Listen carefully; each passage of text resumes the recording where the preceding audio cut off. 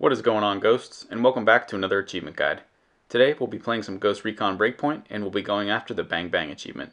This rare achievement is worth 15 gamer score and requires you to get 3 headshots with a handgun in 5 seconds. The achievement speaks for itself, but I still wanted to provide some content behind the process. In free roam, enemies will generally travel in groups of 3 to 5.